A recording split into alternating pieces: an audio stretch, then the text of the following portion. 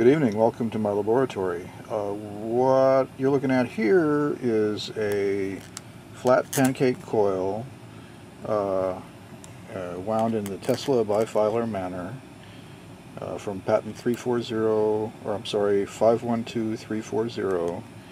This is my Fluke 87.3 multimeter, and here's some paper and a pen to record some results.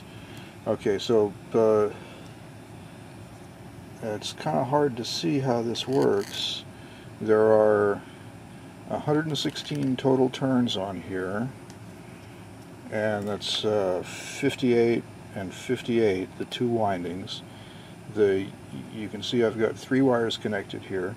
The yellow wire comes in, spirals around and around and around and around and around, and then comes out after 58 turns to the center tap, which is where the red wire is, and then that connects to the top of the second winding, so it goes around and around and around and around and around to the center and comes out here and goes to the black wire.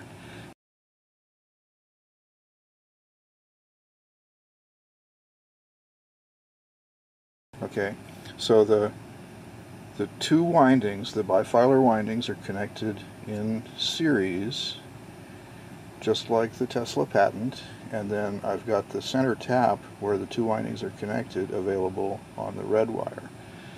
So what I'm going to do is test the resistance of the total coil, and then I'm going to test the resistance of the individual coils one at a time by using the center tap. Okay, so here's the Fluke 83. Let's turn it on to the resistance mode. We've got some nice short windings here, or probe leads here. So I'm going to select the high precision mode. There. And okay, so there we are in the high precision mode of the Fluke multimeter.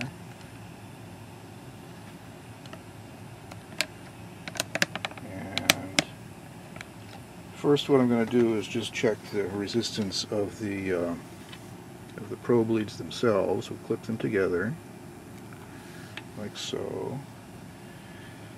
And you can see we have 0.73 or 0.74 ohms, 72.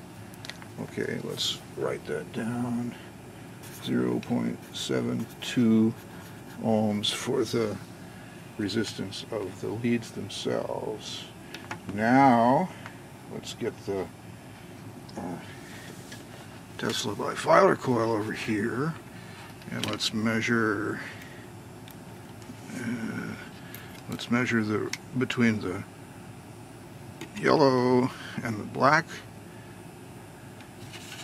leads there. So this is the whole coil, the entire coil. And it measures 4.54 ohms. Okay, and so minus 0.72, that gives us 3.82 ohms for the whole coil, accounting for the leads. Now let's measure just one of the windings, from the yellow to the red lead. Okay.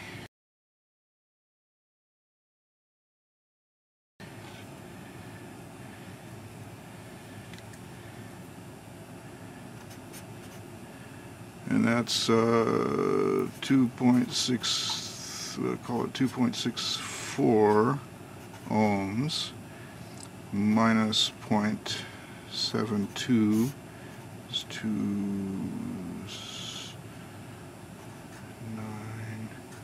is 1.92 ohms for the first half of the coil, And now for the second half of the coil,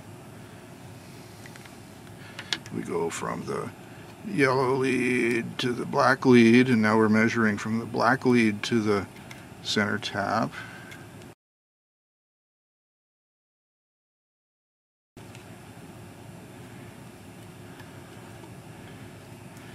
And that reads 2.64 ohms. And again, minus 0.72 gives us 1.92 ohms total. And so let's add that up. 1.92 plus 1.92 is 418. 3.84 ohms. So, just as expected, if there is any magical resistance reduction in this setup, where is it happening? Each half of the coil measures 1.92 ohms, the whole coil measures 3.82 ohms, slight error there in the last decimal place, 2/100ths of an ohm. QED. Thank you for watching.